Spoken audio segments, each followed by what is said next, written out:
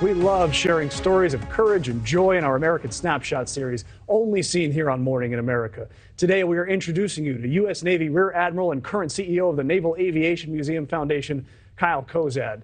After years of serving, Kyle's life changed forever on March 16, 2018, when he was injured on duty. He slipped, landing flat on his back, crushing two vertebrae, and has been in a wheelchair ever since. But that did not stop him from being a leader. It motivated him to give back even more and make a positive difference for others. He reflects on his overcoming his battles in his new book, Relentless Positivity, a common veteran battling uncommon odds. And he also shares career-defining moments, such as his roles as the Navy's senior leader in the White House Situation Room during the Osama bin Laden raid.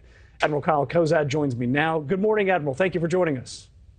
Good morning. It's so great to be with you. Am I getting your last name right, Cozad? Spot on perfect. Thank you. Thank goodness. There's no better way to disrespect a serviceman or woman than mispronouncing their name. So we're off to a good start here. Speaking of starts, how did you get your start in the Navy? What made you want to serve our country? So I was from Las Vegas, Nevada, just a skinny basketball player with a desire to fly Navy airplanes, and that led me to the United States Naval Academy. And although my basketball career didn't work out, they talk about a lot of people getting hurt who were, Division I college athletes and medically retiring. I was academically retired, so I struggled in the classroom and decided that I needed to focus on the grades. And 4 years later, I ended up in Pensacola, Florida, to start my flight training journey. It's funny that a kid from the desert joins the Navy, but I wonder if you grew up near Nellis and decided you wanted to fly planes and figured out the Navy did a lot of flying. That's exactly what happened. I had a neighbor who was an F-15 commander, and he took me in one day, and I knew that's exactly what I wanted to do.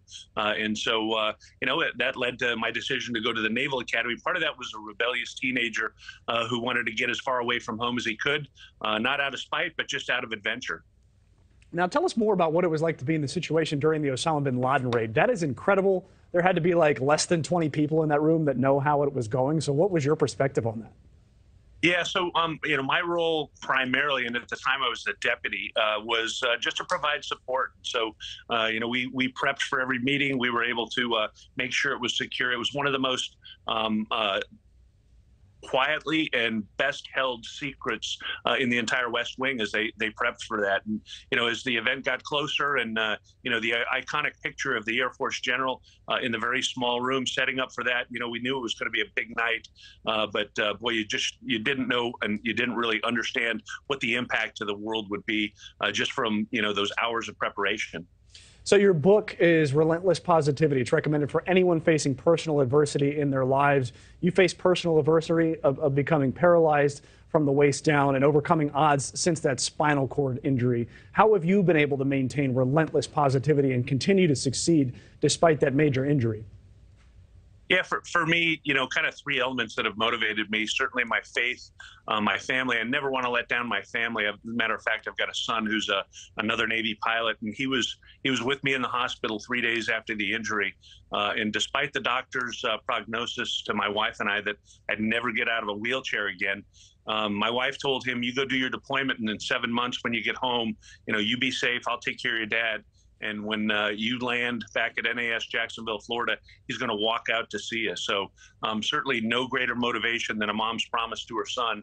And sure enough, 7 months later when he returned, despite what the doctor told me I would be able to do and wouldn't be able to do, I was able to walk about 75 yards across that ramp and give him a big welcome home hug. That is just amazing. That is Kyle Cozad. He's a former Rear Admiral with the US Navy. His book is Relentless Positivity, a common veteran battling uncommon odds. Thank you for your service. Thank you for joining us. My pleasure. Happy Thanksgiving and Black Friday to everybody. Go pre-order your book now. Thank you for watching. Go to newsnationnow.com to find NewsNation on your television provider. And don't forget to click the red subscribe button below to get more of NewsNation's fact-driven, unbiased coverage.